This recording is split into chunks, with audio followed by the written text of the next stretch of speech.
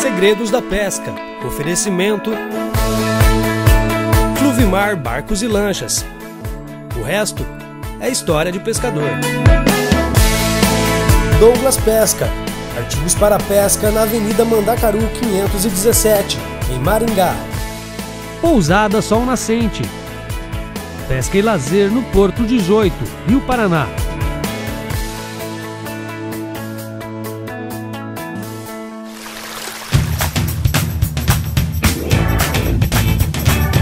Olá, amigos que acompanham o programa Segredos da Pesca. A nossa equipe aterrissou aqui no Rio Paraná, mais precisamente no Porto 18. E hoje estamos aqui com esse brother, esse fera, um baita de um profissional, o Toninho. E o Toninho vai mostrar uma pescaria de Piapara. Contar seus segredos, suas técnicas e mostrar todas essas dicas que você vai conferir agora.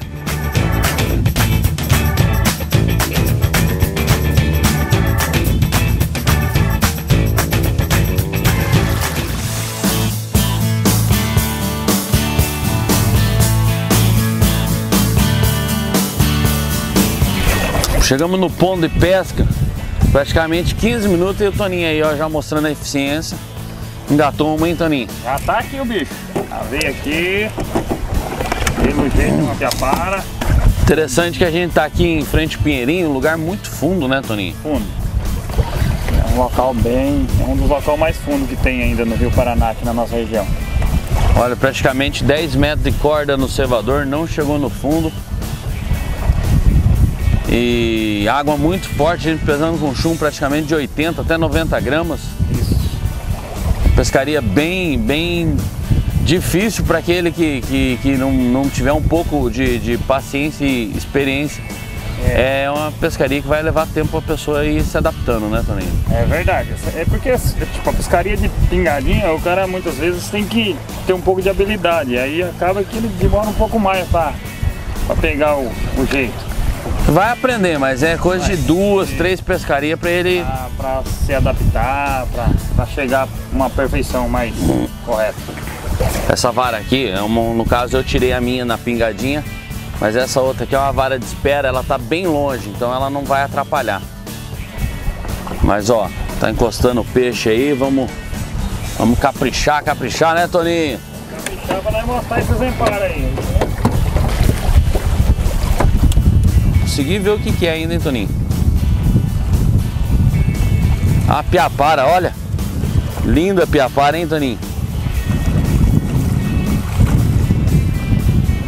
Olha aí, gente, a linda Piapara do Rio Paraná.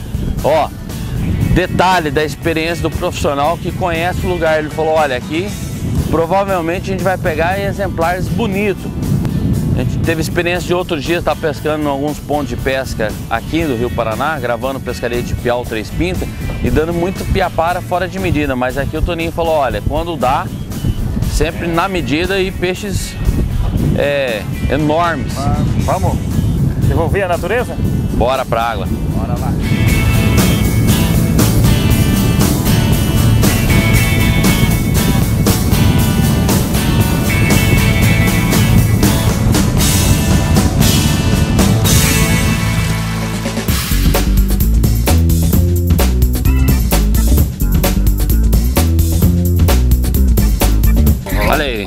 Olha aí, o Toninho, põe em ação a varinha para trabalhar, hein, Toninho?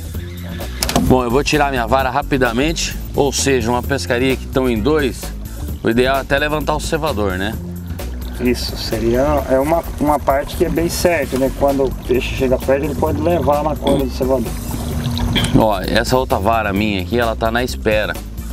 Então, como ela tá bem longe, ela não vai prejudicar. Tá pegando este peixe, né, Toninho? Não, essa não prejudica porque ela tá a longa distância. A gente vê o trabalho do profissional, a forma que ele pesca. Muitas vezes a gente tem uma forma de trabalhar, acha que é correto, mas sempre há segredos a ser revelados. E tá aqui um exemplo, o Toninho, né, Toninho? É isso aí, a gente, cada dia que passa, vamos aprendendo um pouco aí e tentando se qualificar mais. E o importante também é o nosso amigo Alisson para trazer aqui o sucesso para nós e ensinar nós também um pouco. Não, capaz. O importante também é ser humilde e passar um pouco que você aprende, Com né? certeza, né? Eu acho que tudo que a gente aprende, o certo é também passar pra frente, né? Olha que briga, hein? Que briga. Tá bebendo água, varinha, hein, Toninho? Tá, então tá. Isso aí, o Toninho trabalhando. Bom, trabalho em equipe. Eu vou estar pegando o passaguá aqui pra gente estar trabalhando esse peixe com muita atenção.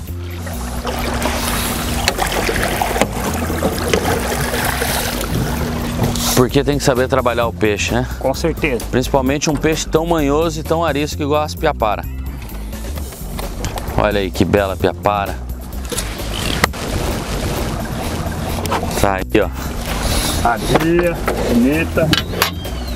Vamos liberar aqui o anzolzinho da boca da bichinha. É um peixe que dá medida. Mas, ou seja, ainda é um peixe não tão grande, né?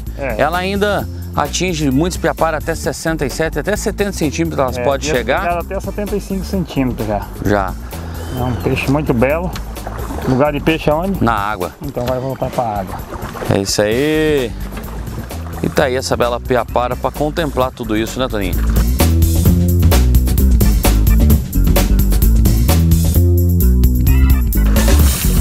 Vou embora.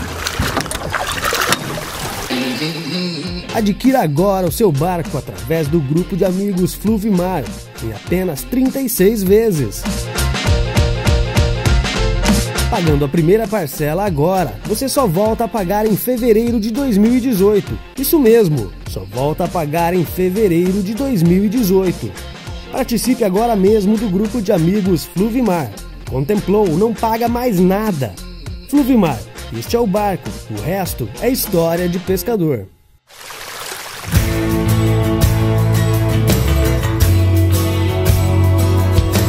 Segura, nego duro. Aô, Toninho! Olha, olha. Ah, criança brava, hein? Toninho em ação, hein, Toninho? É isso aí, meu amigo. Oh, bem pertinho da câmera para vocês verem o pêndulo da vara. Bom, tirando o equipamento aqui para não estar atrapalhando. Olha, moçada, um segredo que eu vou contar para vocês é que se você quer ter uma boa pescaria, não basta só vara, anzol ou motor. Você tem que ter um bom equipamento completo. E o bom equipamento completo é isso aqui, ó. Barcos Fluvimar. Aí sim, hein? Jabá feito e olha, o pessoal trabalha muito bem, tem um acabamento muito bom e sem dúvida nenhuma é uma embarcação que navega muito bem a Fluvimar, viu? É um barco de respeito para todos os esportes. Tanto faz ele para uma lancha como para o barco mesmo. É um barco que você entra numa maré muitas vezes sem medo. Então o barco tem resistência. E o peixe tá na linha, hein? Tá aqui, peixe tá na linha. Em alguns casos, conforme você sente a batida, a gente solta a embarcação para tirar o peixe, né? Mas aqui pra gente poder estar fazendo imagem, gravando, a gente tá meio que rebocando o peixe, né? Isso. Mas é lógico que um trabalho com a frição bem regulada e um trabalho paciente, né, Toninho? É isso aí, que na verdade aqui nós estamos justamente para sentir a adrenalina do negócio. Não é uma piapara grande, é uma piapara pequena, mas sadia, que tá puxando bem, que tá bem. Tá aí, ó. Tá na tela. A linda piapara, olha só. Vai voltar para a água novamente, para que ela chegue a seu porte adulto aí. Olha, aproximadamente vai dar uns 38, essa aí ela não chega da medida, né? Isso, não dá. Mas vamos pôr ela na água para poder ela ganhar. Se recuperar. Se recuperar. Foi embora. Mas hoje eu não vou perder pra você não, tá? Então tá bom. Tá aqui, agora vocês vão ver o meu peixe na linha. Agora é o pescador.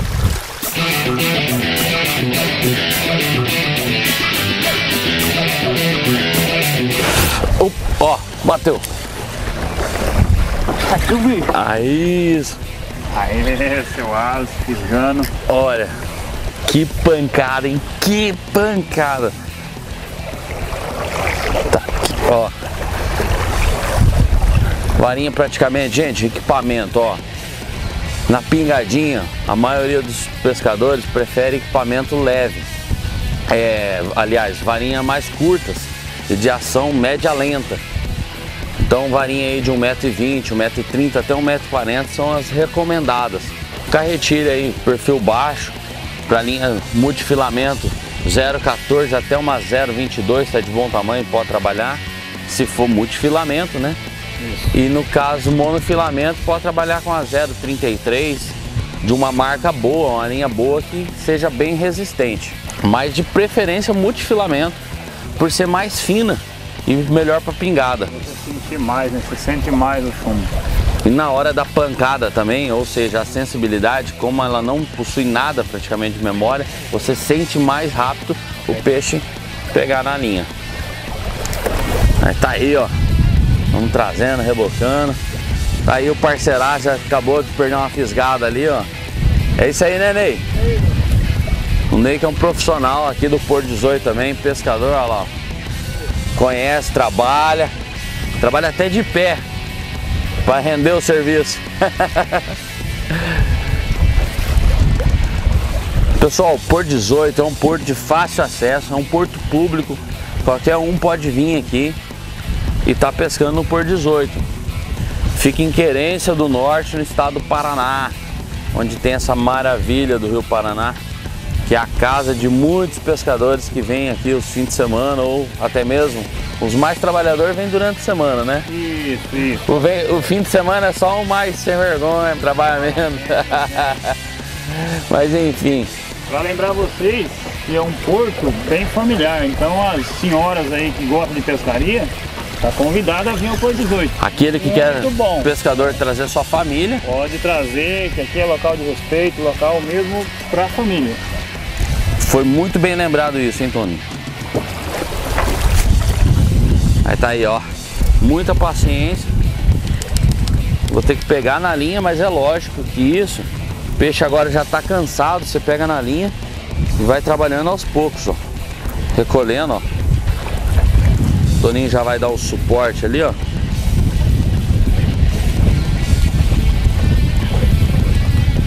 Era pra vir, tava muito bem fisgada, né, Toninho? Olha aí. Aqui o seu troféu. Olha linda essa piapara, olha. Que linda essa piapara. Piapara provavelmente de uns 43, 44 centímetros. Outra coisa que o Toninho estava comentando, na época do frio, é menos ação, mas é grandes troféus. Olha o tamanho do peixe. Só piapara grande na época do frio. Olha aí, que linda piapara, olha. Tá certo, gente?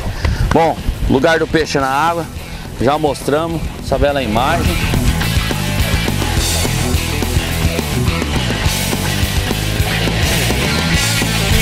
Vai embora. Tá aí, bicho. Olha, gente, que delícia de pescaria. E tá aqui, ó, o profissional, o mestre, Pousada Sol Nascente, Toninho, do Porto 18. É peixe na linha, gente. Pessoal, é com imenso prazer que a equipe de Segredos da Pesca agradece ao Toninho.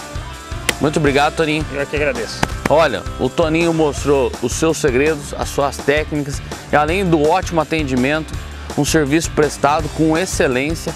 E olha, quando você quiser vir ao Porto 18, procura o Toninho.